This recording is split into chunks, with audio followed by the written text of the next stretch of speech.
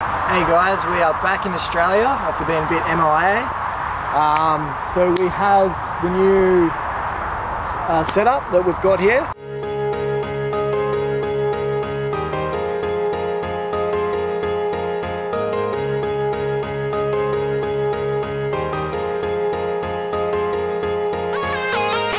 So we decided to go with the Hilux. We went the single cab. We have talked about it and we do wish we went the extra cab, but it's okay. We've put the canopy on the back and we have one side is our kitchen and the other side we decided to do a shop because we've just opened another business as well. So this is perfect for markets, and if we go to the beach we can sell our products. So this is the rooftop we've decided to go with. It's a Swift 1400 Ironman. I'll just tell you how that I put it on the canopy. I've got these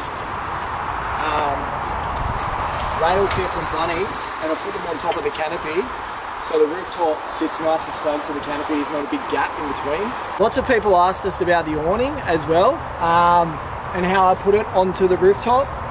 So I've just got these brackets from Bunnies and I've drilled my own holes in the brackets because the brackets that I got from the store at the camping places, they're all too small. I needed a bigger bracket. So yeah, and that's how I've done these. The ladder that comes with the Swift 1400 Ironman, I don't recommend that ladder. I really, yeah, I nearly came off it and hurt myself really badly because the whole thing just fell apart. So that's why I've installed the ladder onto the canopy. It's pretty simple. Unlatch, comes down like that. I'll show you guys how we put the rooftop up now. So it's got these clips, pretty easy to just pop off. They're actually really nice clips too, nice heavy duty. One there, and I've got one on the side here.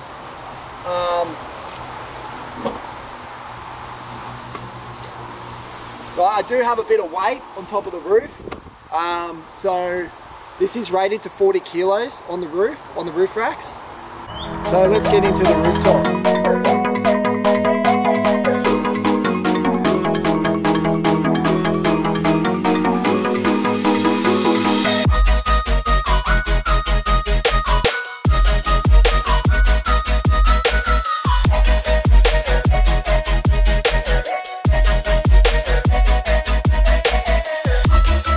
So it does come with this tension bar, and this little ball here hooks into the bracket inside, and then this extends, and this is just to support your roof and give it that extra support. It also has this bungee strap inside, and this is designed to bring the walls in when you're closing it, and it just makes it a lot easier when you're closing the rooftop tent.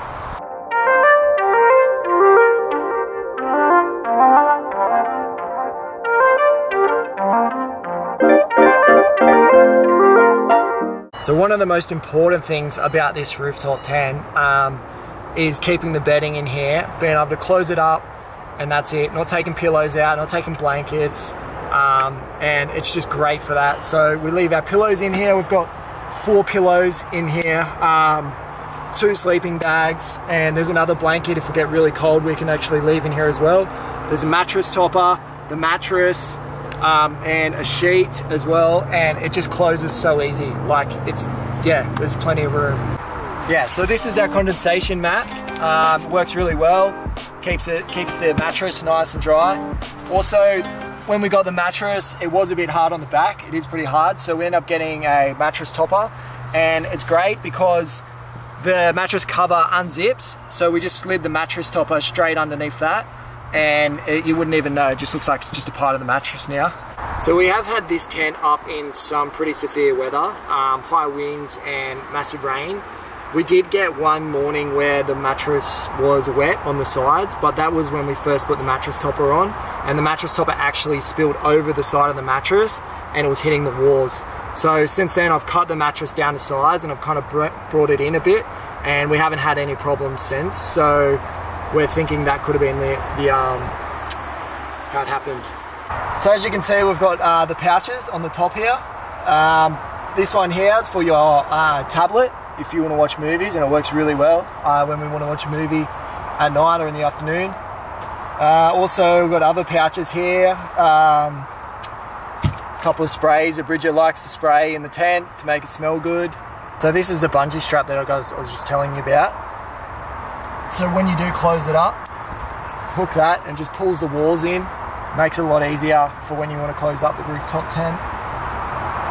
So the best thing about this wall is that all you got to do is get something with Velcro tape and it'll stick to this wall.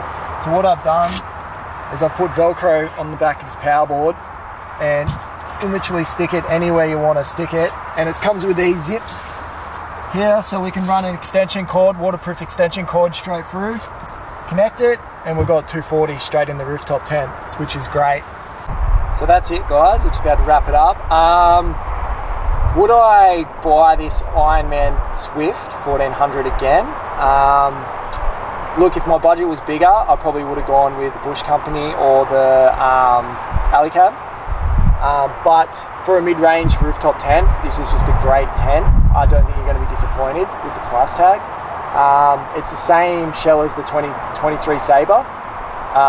So yeah, and they've got really good reviews, and they've had, you know, good things talked about them. So yeah, that's about it. So guys, I'm going to show you how easy it is to pack this down now.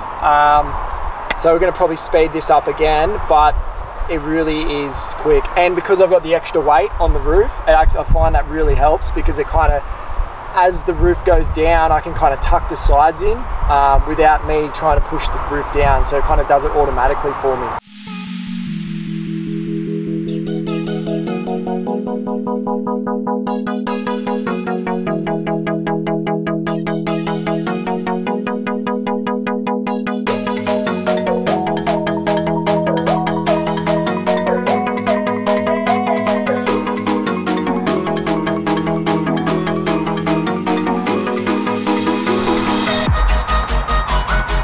Make sure these little tabs as well are tucked in, because the tent can get wet if you leave them out, so just make sure they're tucked in.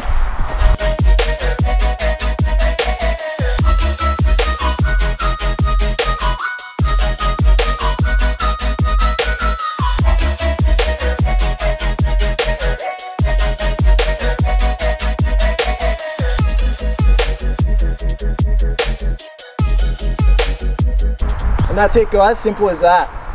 Let us know if you guys got any questions in the comments. I'm happy to answer any questions you guys have. But yeah, this is the Swift 1400 Ironman.